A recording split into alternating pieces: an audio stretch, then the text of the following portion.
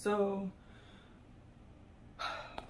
after I found out that my Opa lived in Israel, and then my aunt asked about if I knew anything about being related to Albert Einstein, and I told her no, and then she died within the year before COVID, and then after she died, COVID happened within a month.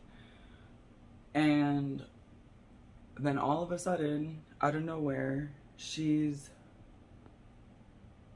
listed on the internet as being born in the Philippines, which I had no awareness of our entire relationship. And that was just really strange to me. And then my Google account linked to a Facebook account that was using my name using Filipino language. I don't know exactly what language it was. It's the one that looks like it's like from Bali. This Google account used to have my name, my maiden name, but they would call themselves Amber Queen Victoria Louise Lowenthal.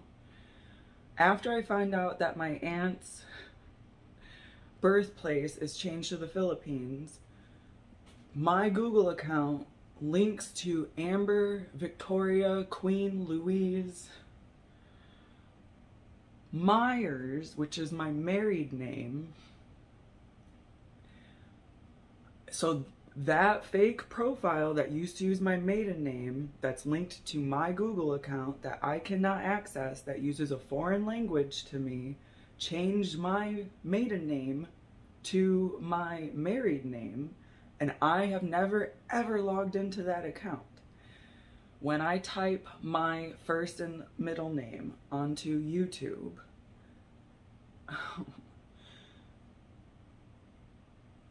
it's pretty vague. When I type my first, middle, and last name onto YouTube, this woman comes up that does adult YouTube videos, which I don't have a problem with, except for the fact that it's super weird to me because my aunt, who died after she told me that we were related to Albert Einstein, after we found out my Opa was from Israel, her dad was from Israel, she died within the year of lung cancer. She never smoked or drank.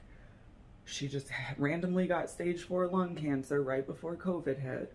She divorced a man who moved to Florida, who married a woman, who had a daughter, who had my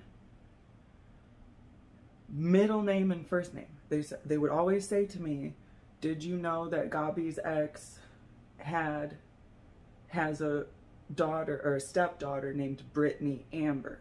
My name's Amber Brittany. So I type in Amber Brittany Myers onto YouTube. Somebody else shows up named Brittany Amber. Myers doesn't show up on YouTube for her profile, and she spells Brittany differently than how I spell Brittany.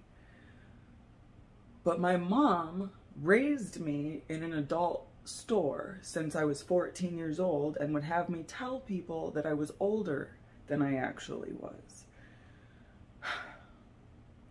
So I type my first, middle, and married name into YouTube, and somebody named Brittany Amber comes up who does adult YouTube videos after my mom had me working in her adult store. It was called Cupid's Closet, and she ran it out of Ohio, and she doesn't own it anymore, but there's another Cupid's Closet in California that I've never worked at. And all of this is weird to me, and it's like if I just hold it in, I kind of just hold it in, but I feel like if I explain myself, then maybe I don't seem like I'm like, because that's weird. Like, okay, your Opa's from Israel. Hey, did you know we're related to Einstein? Oh, by the way, I've never smoked or drank in my life, and I suddenly have stage 4 lung cancer. And then my ex, who has a stepdaughter with your middle name and first name, I don't know. And then typing my name, and then Brittany Amber shows up for Amber Brittany Myers on YouTube. And then the whole my Google account linking to somebody's Google account using a foreign language that I don't have access to on Facebook. It was like my Google account linked to a Facebook account that I have been noticing every time I Google my own name. And then that Facebook account changed their Lowenthal name to my married name. And they're using Filipino language, I think. I don't remember. It's the swirly one. I'm sorry. And my aunt's birthplace suddenly changed to the Philippines.